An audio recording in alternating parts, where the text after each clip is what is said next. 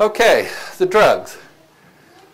The reason I added this prologue yesterday to my talk is because of this article I saw in San Francisco Chronicle Thursday.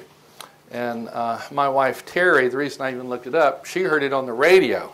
They're recruiting people in these... okay, I see one of the problems. There we go.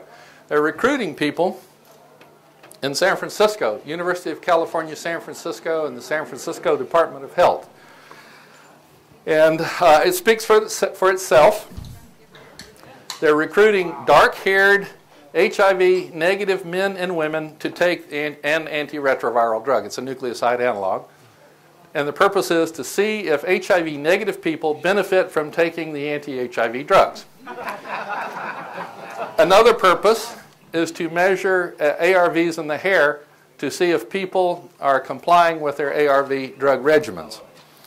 So that's very sinister, and this is a good prologue. The reason why they want dark hair is apparently the dark pigment, the drugs stick to it better, so they can quantify it better. So if anybody wants to volunteer for this program, get right away. There it is. I think we're safe.